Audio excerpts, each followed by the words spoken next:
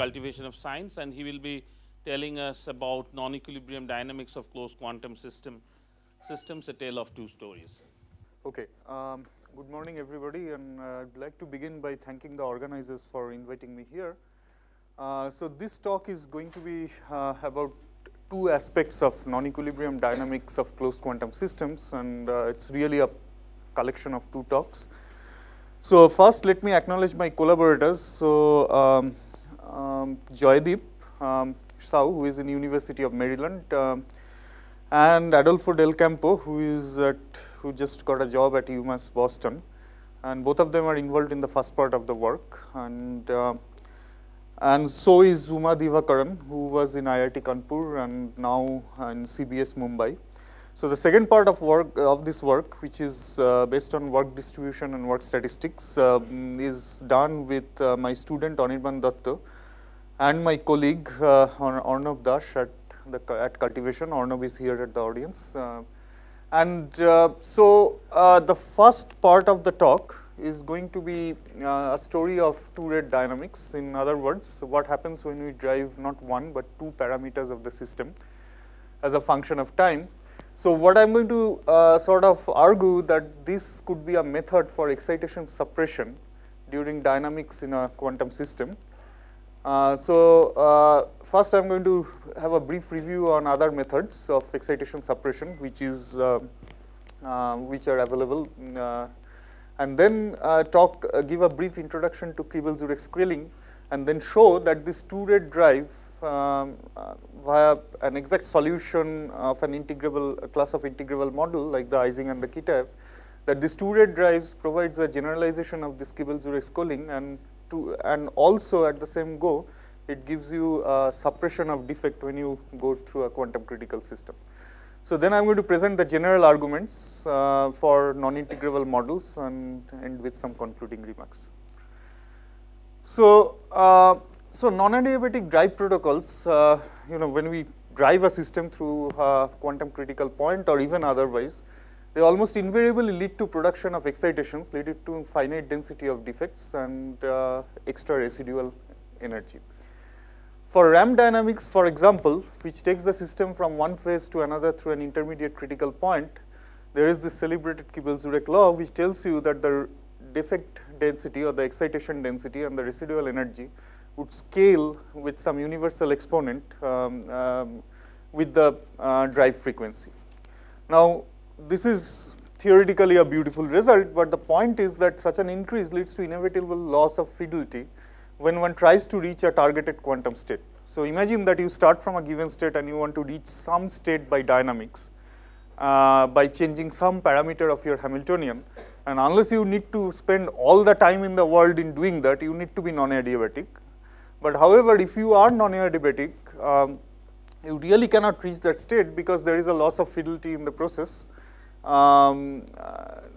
due to this excitation production. So this leads to loss of control in quantum state preparation. Okay. So this is a big challenge in how adiabatic can you go without being too slow. So one way to avoid this problem is to use adiabatic or near adiabatic protocols. Of course, this, as I said, this is impractical, and also, it's sometimes impossible, because if you have a gapless point or a gapless system where you are trying to make these changes, you can never be adiabatic, right? I mean, you are always, so there is always some excitations. So the question that comes is there a shortcut to adiabaticity, where near adiabaticity can, or at least near adiabaticity can be achieved in a finite time? If so, how fast can it be done? Okay, so these are the questions that one tries to answer. And one of the, oops, sorry, what did I do?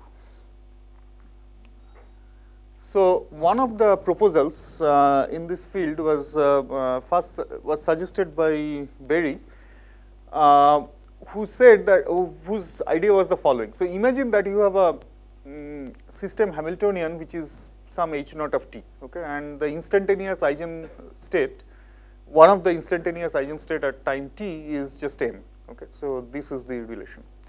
Now imagine that you wanted to do some state preparation where your target state is this psi n, which is what the state n would evolve to if the dynamics was adiabatic. Now of course, for a generic Hamiltonian the dynamics is not adiabatic, And Berry's idea was to design a H1 so that the adiabatic approximation to the dynamics of H0 becomes the exact solution for the dynamics of Ht. Okay. So you add a Hamiltonian term H1 so that this Schrodinger equation is satisfied. Okay. Now and starting from here and knowing the instantaneous eigenvalues and eigenvectors of H0, one can show that H1t is given in terms of this matrix element. So time derivative of matrix element of time derivative of H0 t between the two eigenstates m and n divided by their instantaneous energy difference, and that's the expression. Okay. So the point is that of course this makes the thing adiabatic, but at the first go, I mean it's this expression is a little bit misleading. And just want to point out the computational difficulty that is involved in calculating this thing. You need to know the instantaneous eigenvalues and eigenvectors of this time-dependent Hamiltonian at every instant. And that's not an easy task. That's out of the question for standard non-integrable models. Even for integrable models, it's sometimes difficult. However, if you take a simple enough system like the two-level system, it's possible to look into this. So H1t is basically given by the time derivative of the time-dependent parameter times this delta, which is the off-diagonal term, divided by the instantaneous energy. This is really the instantaneous energy gap between the ground state and the excited state of the two-level system, and then there is the sigma y matrix.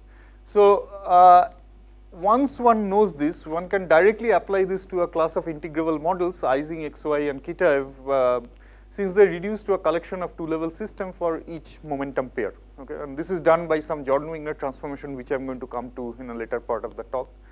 But say this can be done, and the 1D Ising model in this representation can be written in the following form. There is an exact expression for this quantity. Now, this H1, although this is exact, and it has a reasonably simple expression in terms of the fermionic representation of the Ising spins, H1 takes a very complicated form in spin space, leading to multiple terms. So in an experimental point of view, when you are given an Ising model, what you need is to design terms which contain multiple spin correlations. Okay. So the strategy that Adolfo and his and Zurek and others who were working on this Hamiltonian took is that they kept a few of these and check that as one increased the number of these multiple spin correlations, how does the excitation density changes. And they show that so these curves are all for when you keep more and more terms in the Hamiltonian, and more of these multiple spin terms, and there is a reduction of the defect density. And after a few of these, probably when you keep of the order of 30 terms or so, it's really as close to 0 as you can get. Okay. The problem with this method is that complication in computation of H1t, which is really formidable for non-integrable systems, and that experimental implementation, because experimentally whenever you want to implement this H1t, you need to really do strange things with your lasers if you are doing things with ultra cold atoms or otherwise. It's not very easy. Okay, so that's the point. So this protocol is very nice formally, but it's not very easy to experimentally implement it. The second set of stuff which people talk about goes under the name of optimal control method. So what they do is that they consider a generic Hamiltonian, which is of this form, where this hi are some local operators and lambda i's are dimensionless couplings. Hi has dimensions of energy. So what they do is to consider a ground state of the system corresponding to some values of these parameters lambda I, and imagine that you want to access this some other ground state psi 2, which is the ground state of lambda for some final values of these parameters. Okay, and in between we change lambda as a function of time. Then the question that one asks is that what is the given protocol for which if we go from psi of ti to psi of tf at the end of the time evolution, we'll have maximum overlap between the two ground states. In other words, they minimize a cost function which is given by 1 minus the wave function over left square, and try to find out a protocol for which this cost function is minimum. And this is done typically by taking this time dependent protocol, breaking it down into discrete time steps, and so that within each time step you can describe the evolution according to some constant piece, and then it's an optimization problem where you minimize with respect to all those constant pieces, in the time interval. And as you make these time intervals finer and finer, you sort of converge to a result. Okay. The second thing that one asks in each of these protocols is that how fast one can reach the final state. And in this, there is a universal limit called the quantum speed limit. This doesn't apply to a cops giving you a ticket when you are driving, but still there is a speed limit. And it turns out that when you reach from a given state to some other given state, what the time taken to do that is primarily, controlled by the uncertainty, energy-time uncertainty relation, okay? So, however, if you sort of do a much more careful job, it turns out it depends on the maximum of the time average energy or the time average energy variance, whichever is, whichever gives you the larger value, times the sine square of an angle, which is known as the Bourès length, which is a measure of the distance between the state you start with and the state you want to reach in the Hilbert space. Okay. So, so this is a straightforward calculation which was done by Defner and Lutz at some point. There are many versions of this time bound which exists in the literature, but all of them are roughly equivalent up to some factors of order 1 factors. But so the thing is that, of course, this optimal control protocol and approaching the quantum speed limit are theoretically interesting concepts, but both numerical calculation and experimental implementation of this optimal protocol for a generic many-body system remains a challenge. And you can understand that, evaluating the final state and stuff like that exactly for a non-integral model is a challenge. One does things approximately, but then again, experimental implementation is also a tricky thing. And also, convergence of this optimization procedure is another issue, and it's not always guaranteed that you are going to have a convergence. So, what I'm going to tell you about is this 2-rate protocol, where you vary 2 parameters of your system as a function of time in a straightforward manner. And what we want to show is that this leads to excitation suppression. Now, of course, this is not optimal, but the advantage of this is that it's experimentally quite easily implementable. So before that, let me just go through, refresh your memory about this argument about Kibble-Zurek scaling. So the idea is that if you take a quantum system through some critical point by varying a parameter, by one of its parameters as a function of time, the system enters the so-called impulse region where the ground state cannot follow the change in the Hamiltonian the system cannot remain in the ground state anymore, okay. So away from the critical point where there is a big gap, in spite of the presence of this time dependent parameter, you are in the adiabatic regime in both sides of it, but in between there is an impulse regime, and this approximation lies in the fact by stating that all the excitation production takes place in this impulse regime. Now, if you are driving it slowly, then this impulse regime is also the critical regime, and there the scaling theory for this, scaling holds essentially. So this impulse regime is reached by the system when the rate of change of the gap, the energy gap, instantaneous energy gap, is same order as the square of the gap. Okay, that's just the Landau criteria for being non-adiabatic. And once we put this thing, so if the system is in the scaling regime in the impulse region, then I know what this energy gap looks like. It goes as lambda to the power z nu by t by tau to the power z nu, where this lambda is the parameter that you vary, and as you know that the energy gap always varies as lambda to the power z nu near the critical point, where lambda is the parameter that one changes to approach the critical point.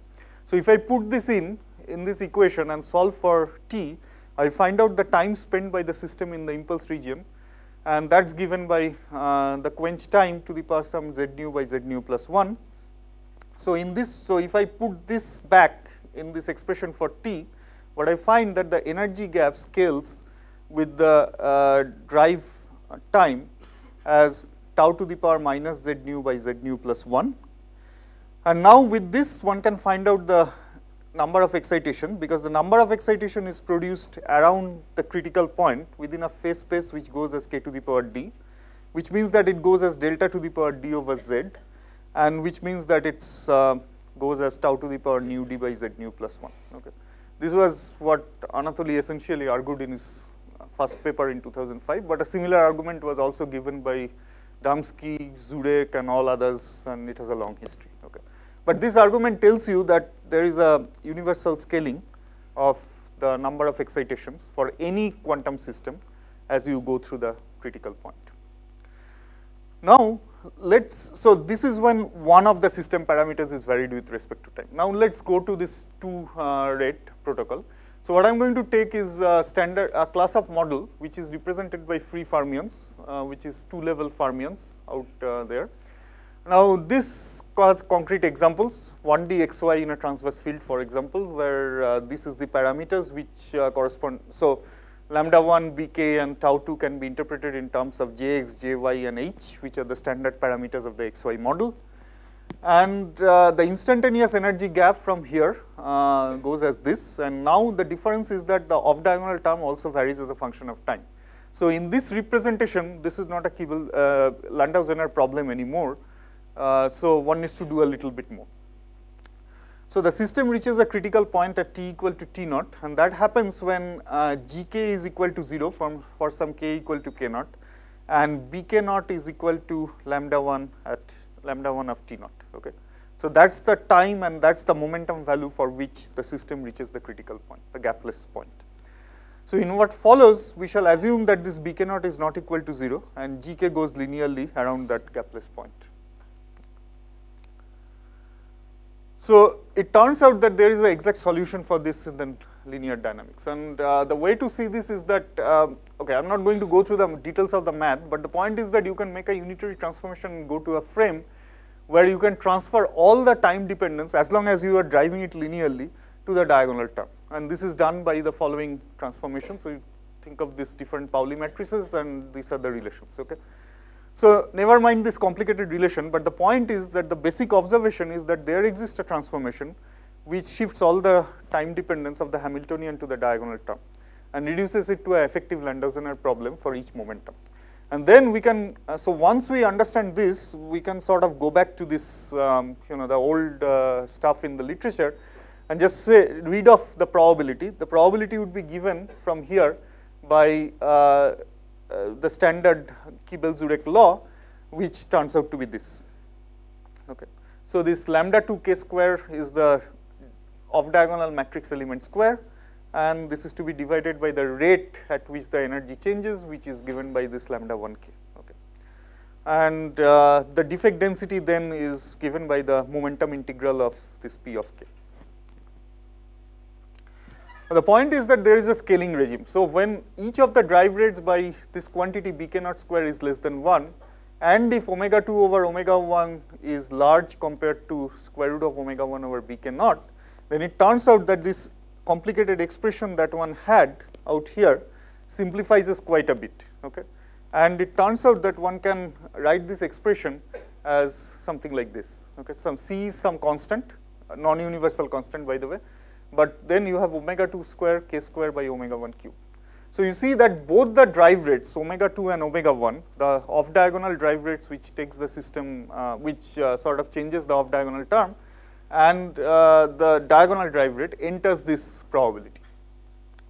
And now, once you have this form of pk, you can simply obtain the results for n by a rescaling, which is this, and n scales as omega 1 to the power 3d by 2 by omega times omega 2 to the power minus d. So, here is the first result, that once you have this drive, the larger you drive the off diagonal term, the less defects are produced. Okay. So, there is a defect suppression which goes as omega 2 to the power minus d. Now, this also, this result is a generalization of Kibble-Zurek scaling to 2 rate protocols, and I'll come back to this in a much general way in the later part of the talk.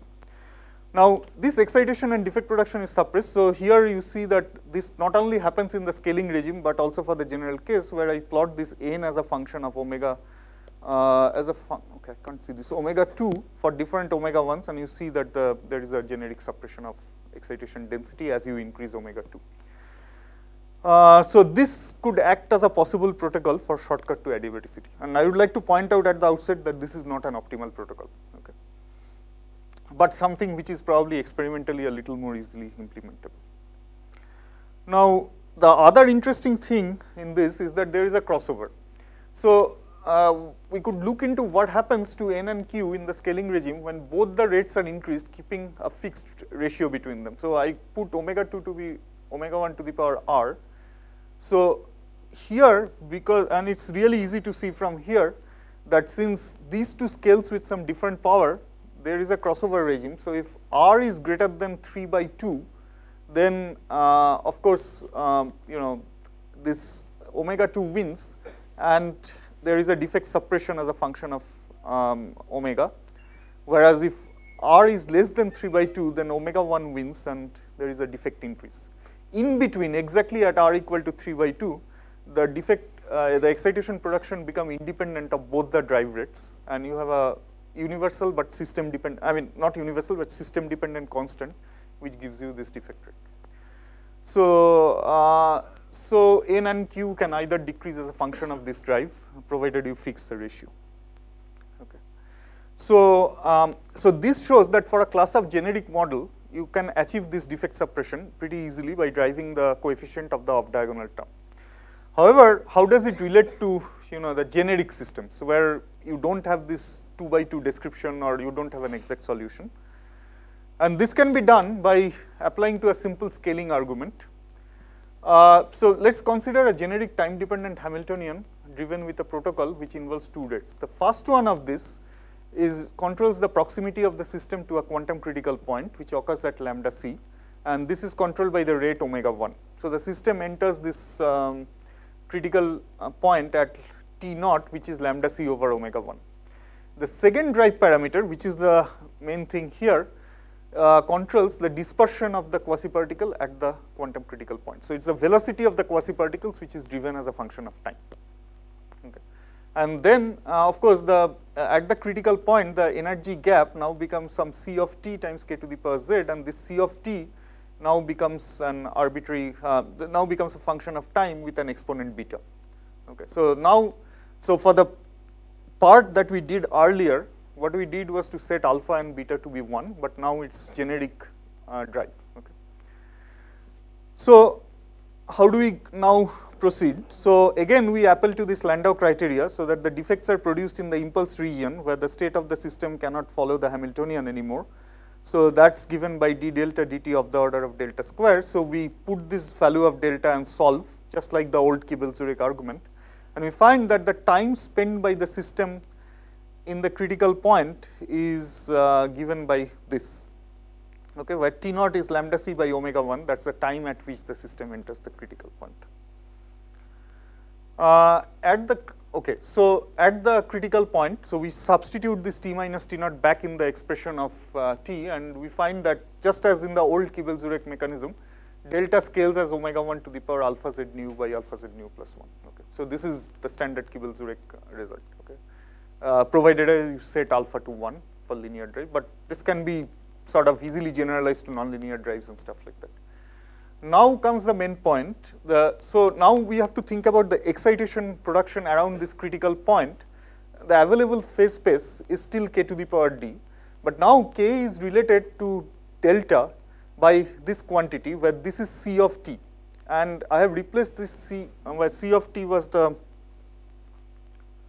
where c of t was this, the velocity, time dependent velocity, and I replace time by t equal to t naught, the point at which the system approaches, enters the critical point. Now this is done because anything, so typically we should really put capital T and not capital T naught out there, But this difference only gives rise to subleading terms, which is not important for the scaling relation which we are trying to derive. Okay, so apparently, so if you do this, then you find that this T naught, since it depends on lambda c over omega 1 and depends on omega 2, it gives you an extra factor which was not there in the single parameter drive.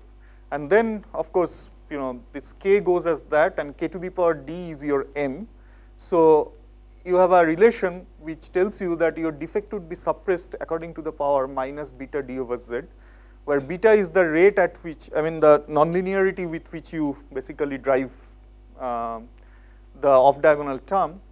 And you, so two things to note here. One is that if I put beta equal to 0, which means that I put in a constant constant off-diagonal term, I get back the old Kibble-Zurek result. Okay. So this is a generic, so this is a generalization of the old Kibble-Zurek stuff, and it also shows you that there is defect suppression out here.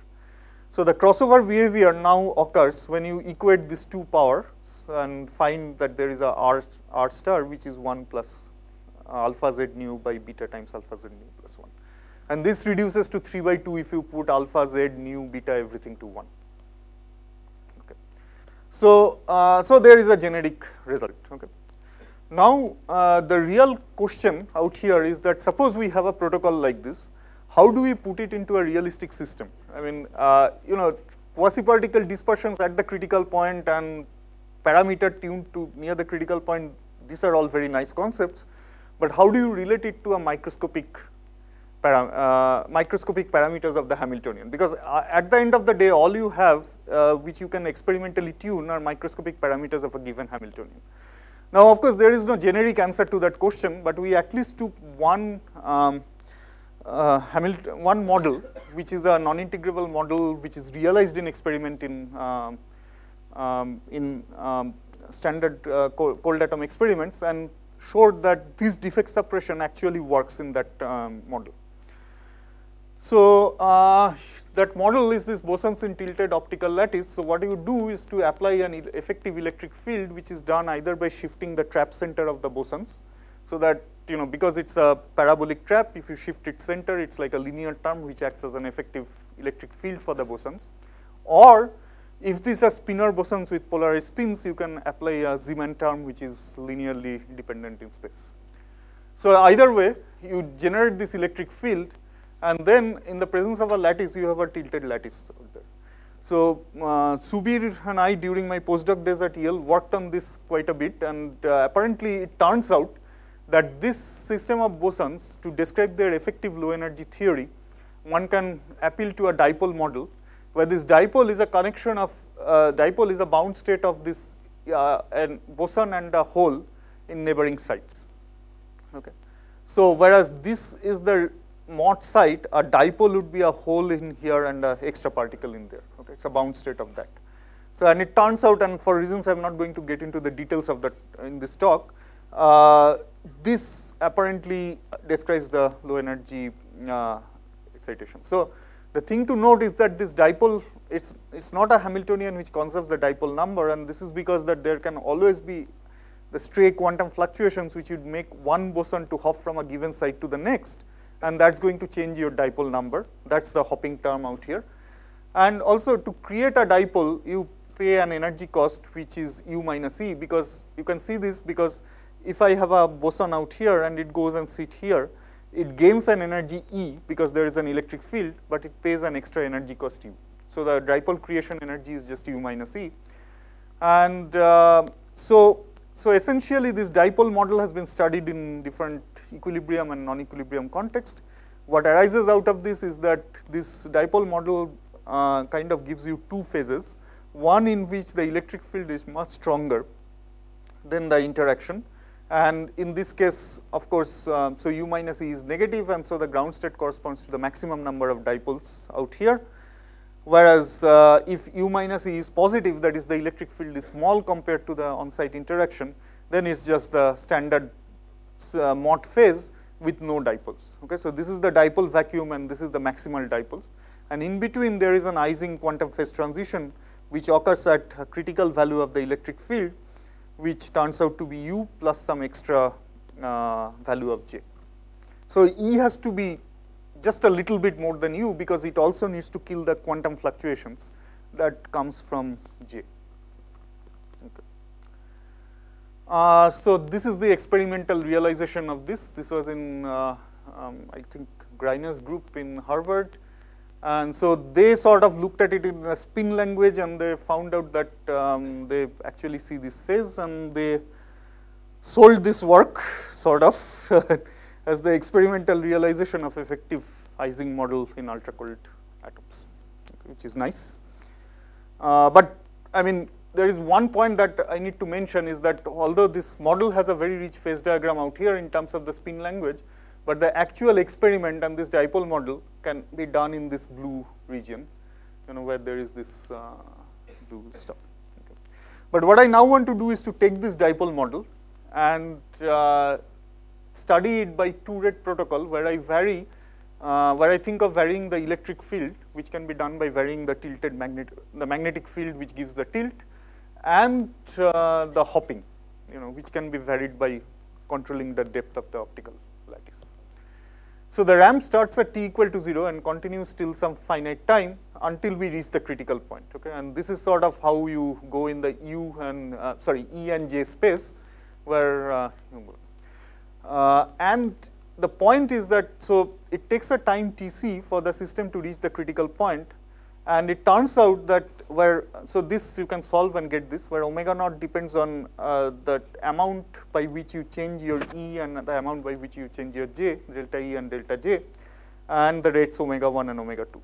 And you see that for Tc to be greater than 0, it turns out that omega naught has to be greater than 0, which means that there is a critical ratio of omega 2 over omega 1, and that above which the system doesn't reach the critical point. I mean, if you drive it too fast, this slope is going to be almost parallel to the critical line, and you are never going to reach it.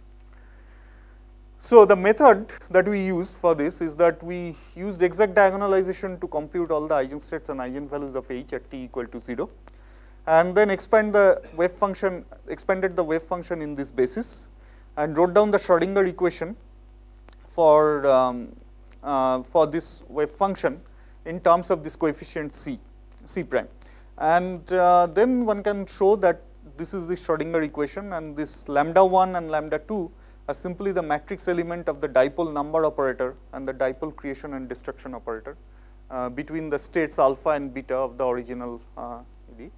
And once we found this C alpha, we know the wave function, and therefore we can compute any expectation value.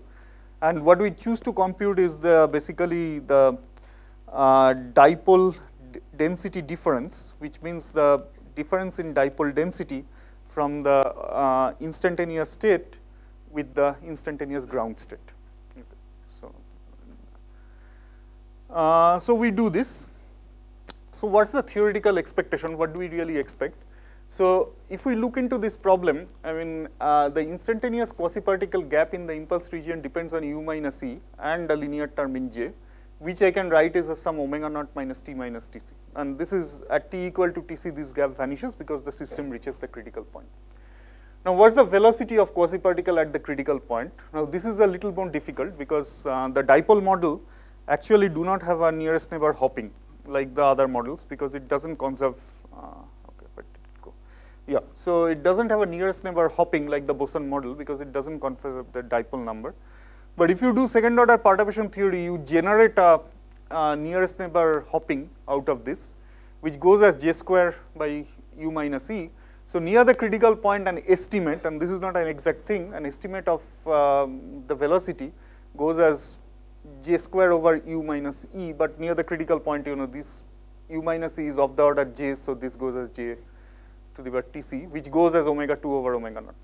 So knowing that this velocity goes as omega 2 over omega naught and that delta T goes as omega naught, we can simply use these old ideas of scaling that I developed a little bit earlier, and find that this D goes as omega naught to the power 3 by 2 divided by omega 2.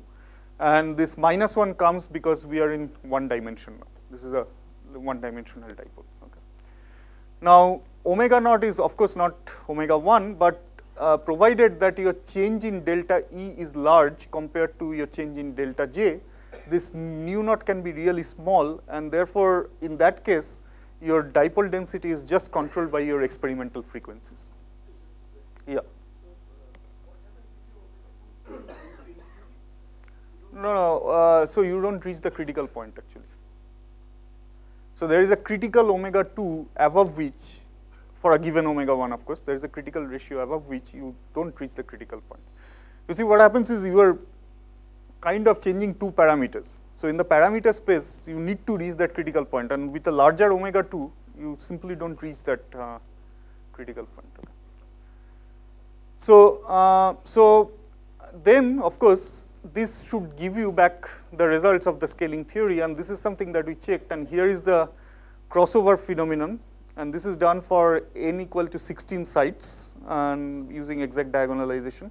And we find that at 1.5 we really see this crossover phenomenon exactly as the theory predicts.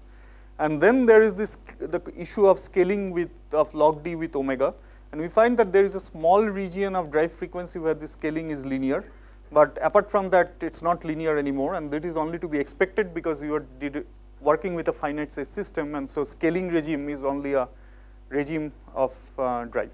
Okay, so it's not in the entire region of drive that scaling works. As you increase your system size, this regime where scaling works keeps on increasing, and so within this we find that at least for this particular non-integrable model where we can do an exact calculation, we can show that this defect suppression works. Now it remains a question that for other generic model, how exactly you would do this. So let me conclude this part of the talk. So what we did is to show that a two-parameter drive protocol provides a way of suppressing defects on a passage to a quantum critical point. This provides an alternative route to shortcut to adiabaticity and could thus be relevant for quantum state preparation. It's a method, and whether or not it's experimentally easily implementable, that's something for the future. The method avoids modifying the original Hamiltonian of the system in significant way, in contrast to Berry's proposal, and in principle could have easy experimental implication. So the method is general because almost all quantum systems in the critical regime is described by a Landau-Ginzburg of this form, and what we are doing here amounts to tuning not only the mass of this Landau-Ginzburg actional, but also the quasi-particle dispersion. And this method also provides a generalization of Kibble-Zurek scaling to two-parameter drives for protocols. Okay, so that's the first part of the talk, and basically I can take any questions for the first part if there are any, or I could go to the second part. Okay, if there are no questions, I would just go to the. How much time do I have? 20 minutes. Okay, good. Yeah, no, fine. I think I'll finish. So the second part of the work is on a slightly different subject, which pertains to statistics of periodically driven closed quantum systems. So the point is, so here is the outline of the talk, and I'm going to introduce something called the large deviation principle, and then talk about some general results which relates. So the main point of this work is to relate the statistics of work distribution of a periodically driven closed quantum system after a drive period to the excitation density and residual energy produced during the drive. Okay. So we just want to show that this relation exists. And the second thing that we want to do is that for a class of integrable system, again this Ising, Kitaev and those kind of models, it turns out that P of W is shaped by a quantum interference phenomenon known as the Stuckelberg interference. So these are the two things that I want to just point out. So let me try to begin with some introduction to the statistics of work distribution. So just consider a closed quantum system with a time-dependent Hamiltonian H naught, and so that the dynamic starts at t equal to 0, for which the Hamiltonian is H naught, and these are the eigenstates, and it ends at t equal to tau, where the Hamiltonian is H1, and these are the eigenstates and eigenenergies. So the statistics of work distribution then tells you that the probability of doing a work W is a product of two things. First is that if you start from a given state alpha in the original Hamiltonian, you reach a given state beta of the final Hamiltonian, and then W must be equal to the energy difference between these two states. Okay. Now P alpha beta is of course this probability, and this can be split into two parts. One is that the system starts in a given state alpha, which in a thermal ensemble is just e to the power minus beta E alpha by Z naught, where Z naught is the partition function. And then the conditional probability that given that the system starts in a given state alpha, it reaches a state beta after the dynamics, which is given by alpha S beta mod square, where S is the time evolution operator. Okay. So this is the generic definition of work distribution. So if you put in all of this, then that's what happens. Okay. So so one thing that one appreciates is that this is challenging because you need to sum over alpha and beta, and even at 0 temperature, where the sum over alpha is just replaced by the ground state configuration, so alpha just becomes the ground state, then you do need to sum over all beta, which is the full scale of full range of states of the final Hamiltonian. Okay, and this is not very easy. So typical, and also there is this delta function. So essentially, working with PW is difficult. So what typically people do is to compute the Fourier transform of PW with which is known as the work distribution. Okay, and this is given, which is known as the characteristic function g of t, which is given by that, and this can be reduced to a form where you need to evaluate the stress and you need to know the initial density matrix, but you don't really need to have the reference to the excited states. However, it's not a very easy task either, because you have exponential of Hamiltonian apparatus sitting here, and a straightforward evaluation of this is really very difficult. So the only thing that I want to point out is that this characteristic function, or more properly the complex conjugate of this, is often called as the Lock-Schmitt echo in the literature. Okay. But I'm going to take a different route. Instead of taking the Fourier transform, I'm going to talk about the Laplace transform of the work distribution, and there is a reason. So what happens is that in a generic closed quantum systems, this P of W essentially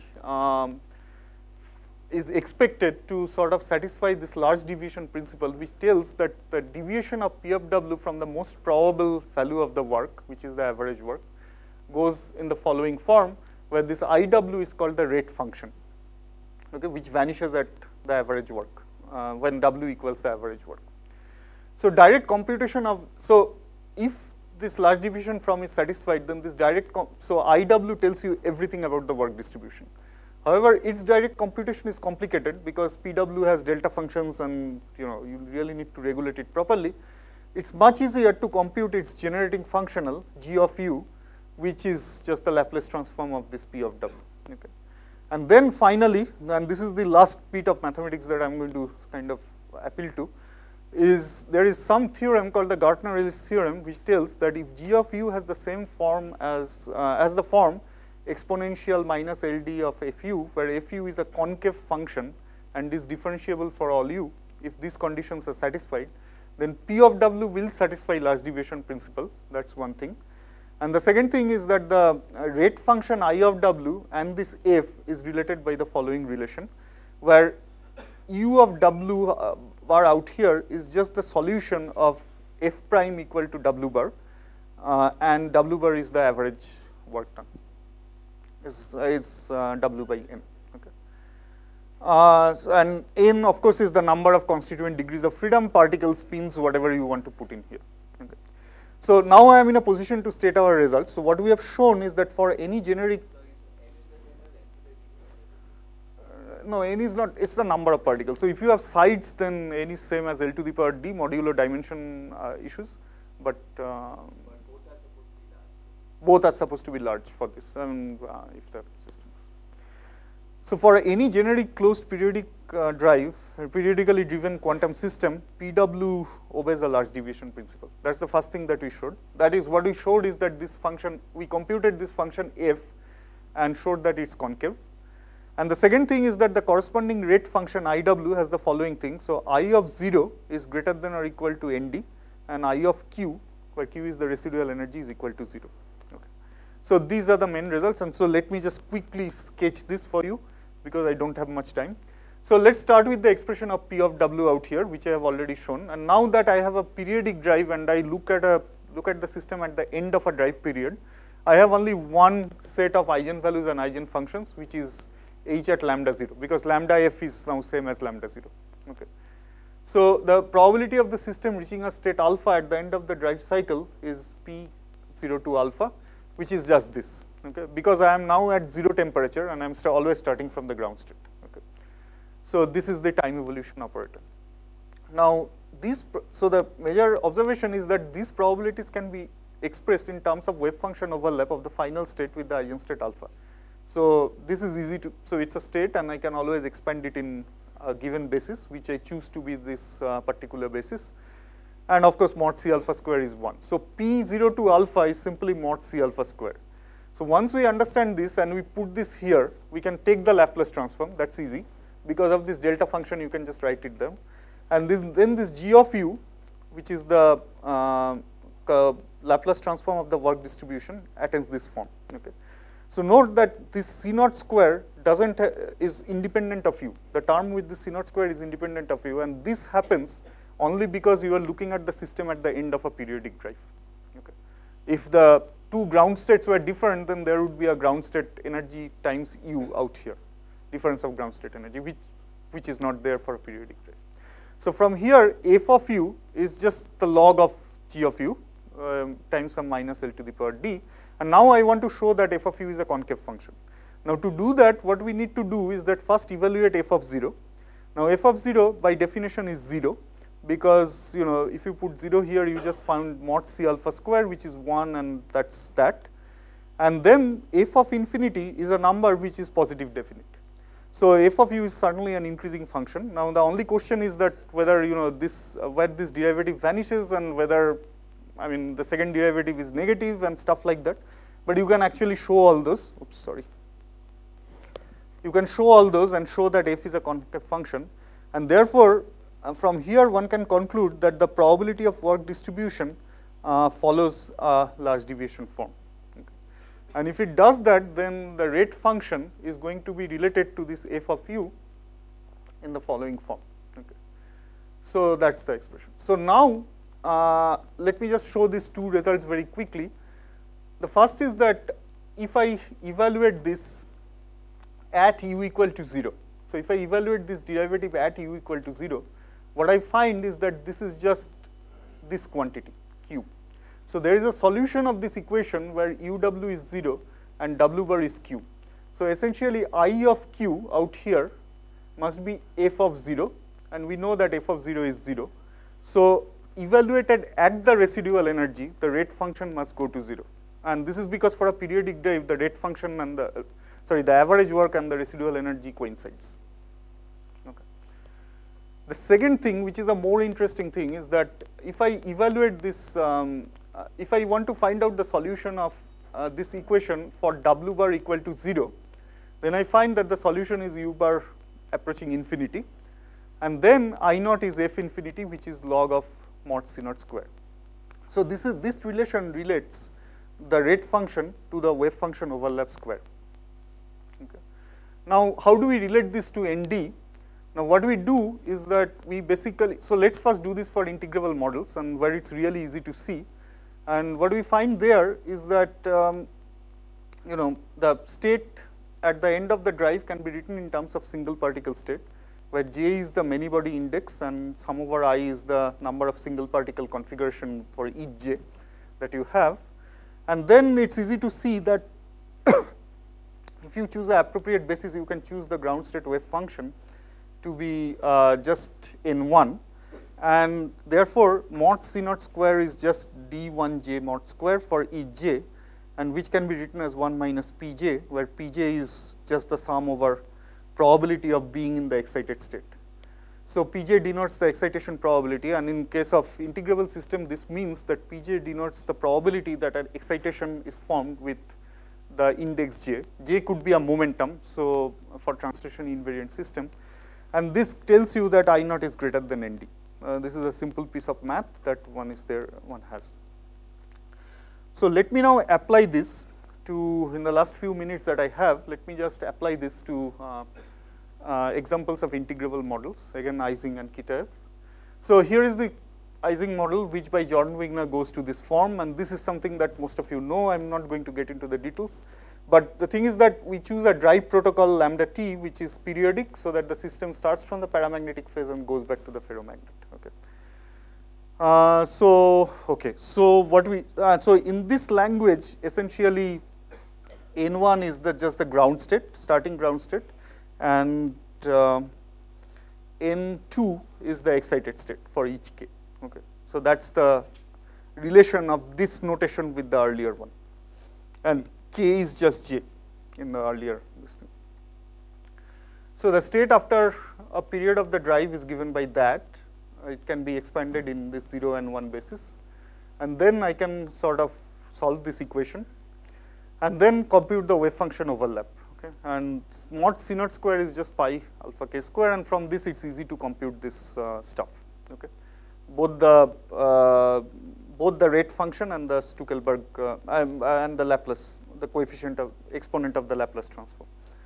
So one can do this, and then one can actually check. So first of all, this is the computation of the rate function for the Ising model, and then one can actually check whether these things hold. So we compute this n of d in the Ising model separately, and then compare it to I0, and we find that it's always less than I0.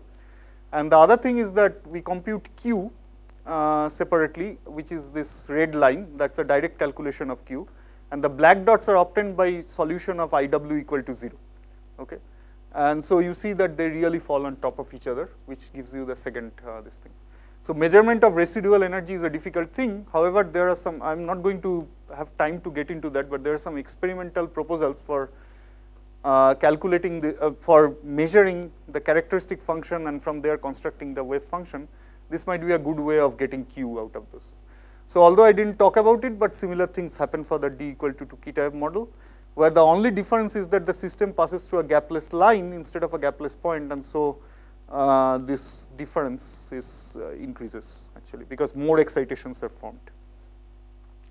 And finally, I would like to relate this periodic oscillation of IW to something called Stuckelberg interference. So it turns out that this analytical solution of these two-level systems is possible within some adiabatic impulse approximation again.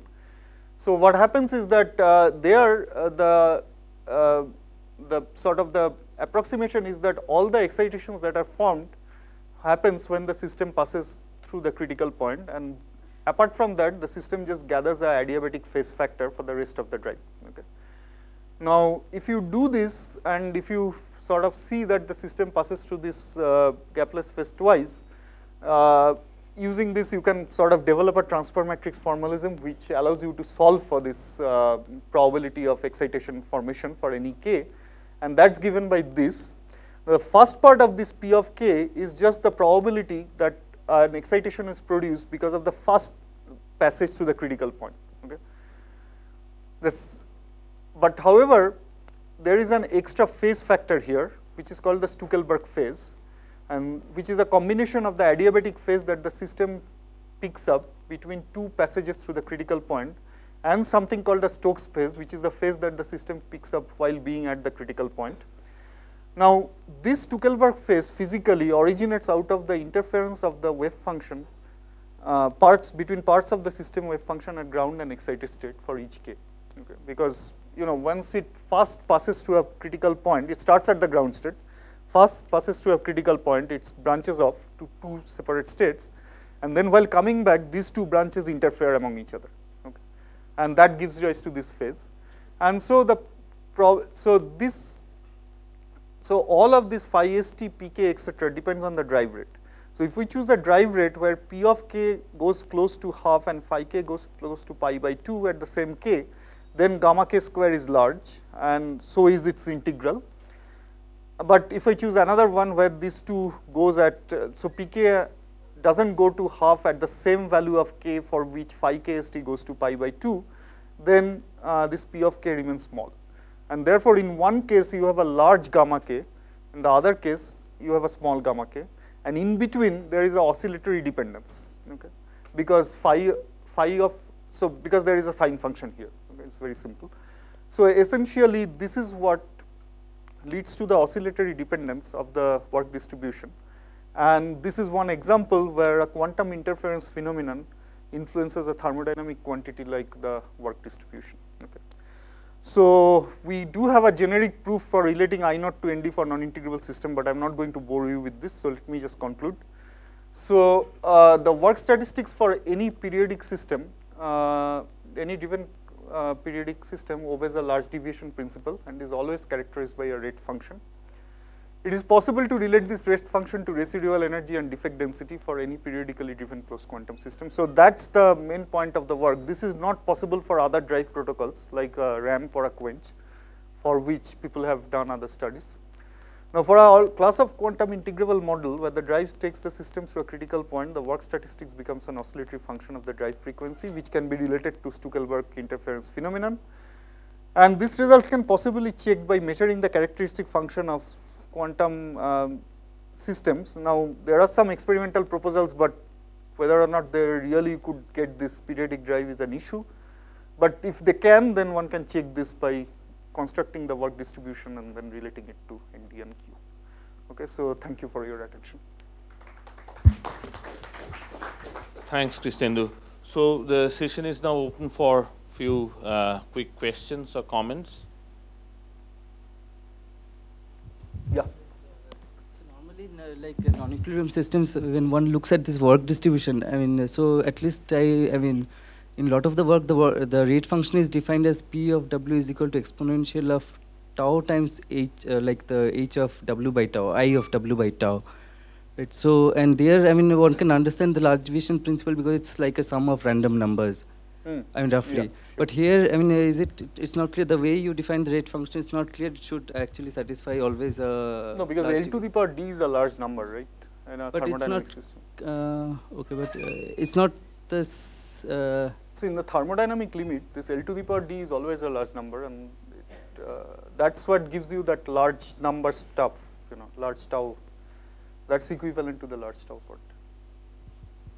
So of course, if you take a single spin or one particle, this is not going to be satisfied. But in the thermodynamic limit, it's probably going to be okay. But typically, at least in the kind of systems like where it's discussed in the context of these fluctuation theorems and so on, there is defined as tau times. So tau can be large. Tau is what? Tau is the time, like the 0 to tau. You drive it for time tau. Oh. But and that's not actually, that is, okay, that's one way of defining it, but that's not really necessary. What is necessary is that the exponent would have a large factor, and so for example, in the earlier works on quench and ramp protocols for work distribution, this was the definition that was used, not with tau. So for example, if you are studying, see, there is a problem with defining it with tau, because if you are studying a quench, for example, tau is 0. But nevertheless, there exists a work distribution, and that does satisfy large deviation principle.